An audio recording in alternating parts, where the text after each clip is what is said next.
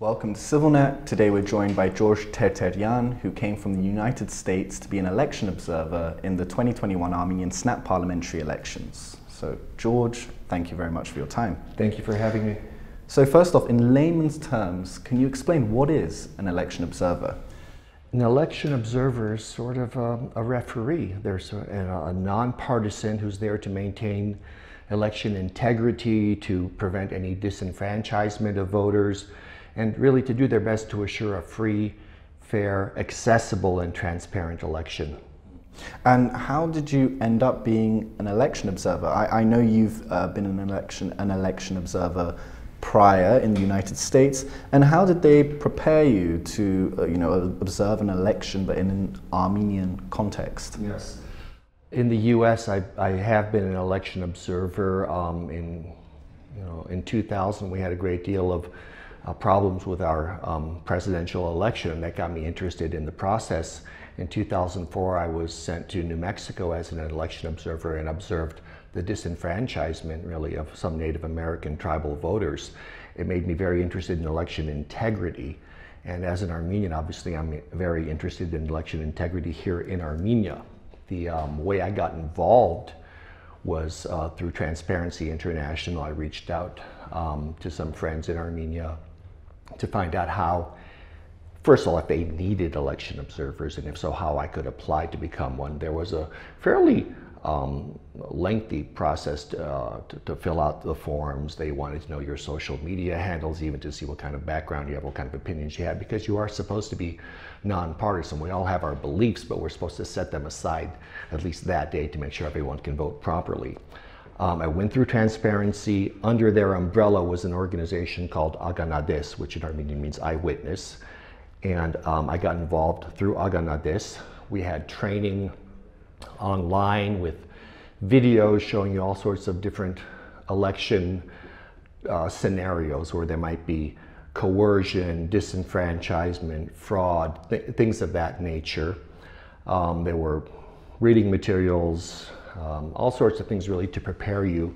And I also spoke to people who had been election observers in Armenia in the past, and they gave me some really good insights. We had some training in Yerevan, locally near the Dalma Mall. Election observers were, in my group at least, mostly from Armenia. I was one of the few who had come from outside of Armenia, but there were many foreign election observers in Armenia as well. In fact, where I was stationed in the area called Masif, we had OSCE observers coming in from San Marino, from Catalunya. They were not there the whole time, but they made sure to let their presence be felt and known. We also had, of course, multiple election observers at each polling station, which, we had all been prepared for the different scenarios that might happen. Some of them had told us, bring a flashlight in case the lights go out. We'd been told, don't accept food or drink from anyone just in case it might be tainted. All sorts of things that you don't normally think of, but it's logical that as an election observer, you want to be clear-headed and there the whole day to ensure that everybody has access to the vote. And once you were at the polling station, what were some of the problems you encountered, some of the issues you encountered throughout the vote? Well, the first, problem was the heat. It was unbearably hot, and it's been unbearably hot in Yerevan for the past, couple of weeks or so. So, not everybody wanted to queue up. That was always an issue. But sometimes there's even a cultural issue that, we Armenians are a bit more informal. People will just wander in, they'll see a friend, they want to start talking to them. Queuing up was an issue. Masking up was an issue. We still had the COVID protocols, so not everybody wanted to wear a mask, but they had to, and they did, or else they were not invited in, basically. Some of the other issues we had, very minor, to be honest with you, compared to American elections. I thought this went very well. We had one incident at our location, at our polling station, where somebody was wearing the T-shirt of one of the political parties, and that's a no-no. That's electioneering. You can't do that. So that person was allowed to quickly vote and invited to leave immediately. But we really didn't have a lot of issues. Accessibility was not an issue. I know it's been an issue in other parts of Armenia as far as wheelchair ramps and things like this, but we were at an elementary school at the St. Vartanants elementary school, number 106, I believe it was. In the neighborhood of Massiv. In Massiv, Nord Massiv. So they had access, they were on the first floor, the booths were properly spaced apart, the booths were against the wall so nobody could see what you were doing as far as voting.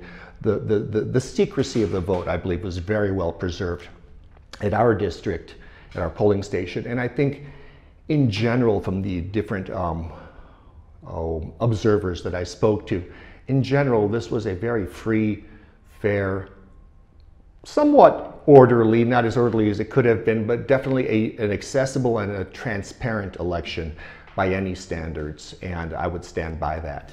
And there was a lot of talk about power outages going on during the election. Were there issues with the power and electricity?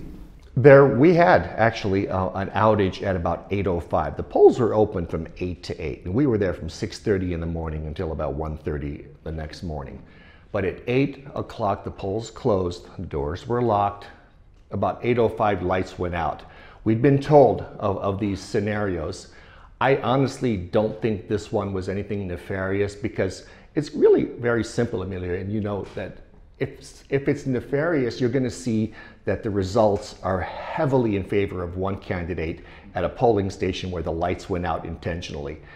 The polling stations where the lights went out, all you have to do is compare them to the adjacent ones where the lights didn't go out. And if they're roughly the same level of voting and roughly the same spread of voting, then you know there wasn't a problem. But in our station, 8:05, it was still light out. You could see light out the window. It's 8:05 in the summer.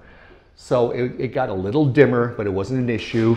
They had prepared us, in fact. So we had our, some of us had our trusty headlamps out, and we put them on our foreheads, and we, pointed them in the direction of the voting box. We pointed them in the direction of the tables, kept our eyes on everything. Within about 15 minutes, the electricity went back on. So I would think in Armenia we would call that badahapat. I think it was just coincidental that it happened. It did happen throughout Armenia, I'm told, but again, in Armenia, sometimes the light goes out, the power goes out. If you have 1,000 polling precincts and 100 of them, or 50 of them lost power, that's probably an average day. And again, all you really have to do is look at the voting tally in adjacent districts where the power didn't go out to say that there was nothing nefarious happening. We didn't allow it. We had multiple observers in the room, the polling station, with access to pretty much anywhere we wanted to go the entire time. We took breaks, but we always had 2 on the ground at all times. So yeah, we lost power for about 20 minutes. Power was restored, and we didn't skip a beat. Nothing bad happened. There was no funny business. Was there cameras in your polling station? Was it being live streamed? There were cameras in every polling station that I know of, and we knew the camera was, pointed in a direction that would cover everything. Yeah, we had cameras. And we also had our own cameras, and we were videotaping. We were taking pictures. We were taking pictures of the ballot box that was empty, then the ballot box once it was sealed, and then the ballot box, the ID numbers on the clips of the ballot box. We noted everything to a T. We had a fairly long checklist to fill out to make sure that every step was followed properly, and we were given complete access the entire time. And comparing this to elections you've observed in the United States, can you make any comparisons? You mentioned I believe, Al Gore, George W. Bush election of 2000. Election was a mess, and we had a lot of voter disenfranchisement that happens in the United States. And since Armenia is more racially homogenous, there's not always the same motivation, whereas in the United States you'll have some conservative states and conservative governors who try to purge minority voters, African American voters, Latino voters, or make them stand in very, very, very long lines. We did not have that in Armenia. In my polling station, a blue-collar working class neighborhood, I think the longest wait was about 10 minutes to cast a vote. I'm told in Yerevan, in some of the busiest areas, maybe up to half an hour. That's nothing like in the States, where sometimes intentionally people are forced to wait in line 3, 4, 5, 6, 7, 8 hours to cast a vote. We did not have that problem. We do not have that problem in Armenia. But as far as the comparing and the contrasting, the issues that we're told about in Armenia is the day before the election is when the bribes are passed out. We've always been told that, and that's something that you really can't prove.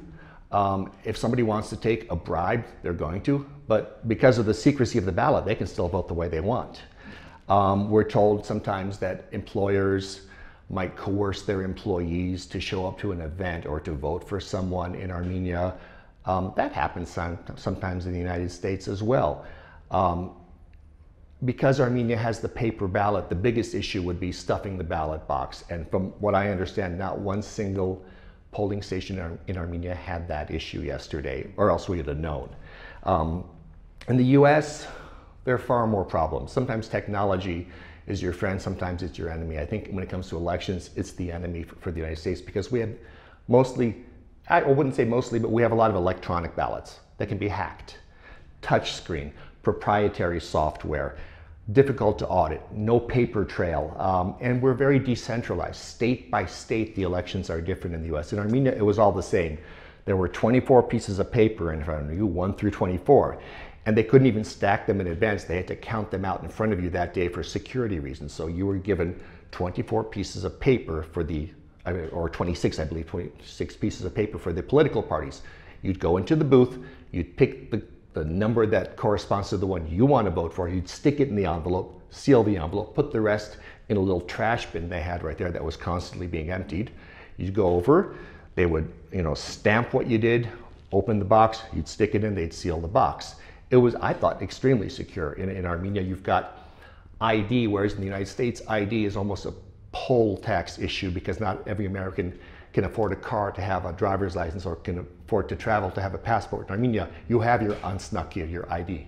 So people would show up, show their ID, get fingerprinted, be given their ballots, pull out the one that they wanted, which was a very simple process, stick it in the envelope, get rid of the rest. I thought it was, honestly, the United States could probably learn from Armenia as far as how to run this type of election, because we have multiple problems. There are fewer polling stations, fewer machines, voter purges, all sorts of things. I thought Armenia handled this election very, very well. I can speak only for my polling station, but I can also tell you that the observers I spoke to pretty much echoed that there really wasn't a lot of confusion, that it was free, that it was fair, and that it was transparent.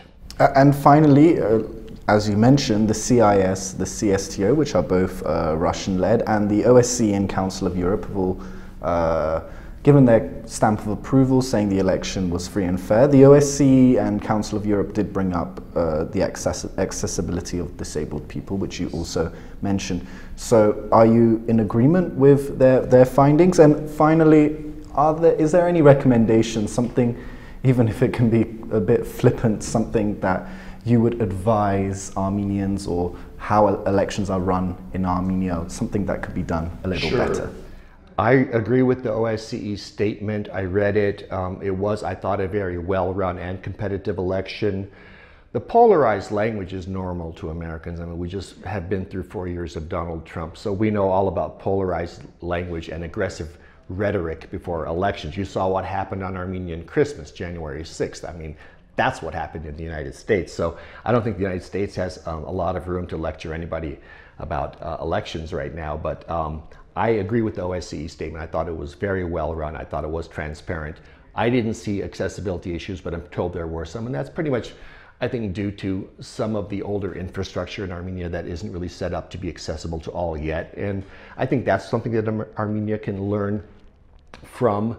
As far as my overall impressions, I would like to see, honestly, more female candidates, more female representation in the political parties. I think would be a good thing, because there's no reason why not, for one. I'd like to see more accessibility, definitely. And I'd like to see more, I guess, platforms by the parties. It seems like a lot of the Armenian elections are about personalities and not platforms. I tend not to know who's the conservative, who's the liberal, who's the moderate, who's the socialist, who's the fascist.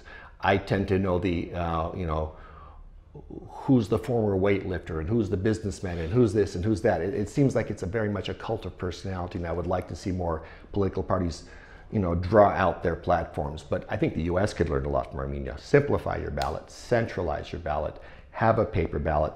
And what I loved about Armenia, what all Americans hate about elections, is the election advertising. It's 24/7, it's nonstop, it's droning. But at least in Armenia, I will agree that it was also pretty much 24/7 and nonstop and droning.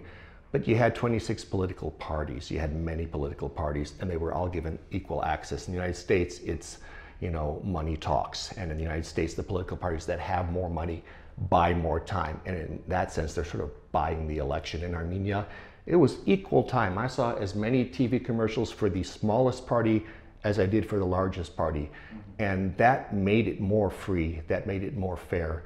And again, because of the paper trail and the multiple observers, I think this was an election where you can be proud and say, regardless of your politics, the will of the people spoke. Well, George, thank you very much for your time. Thank you for having me. And thank you for joining us on CivilNet.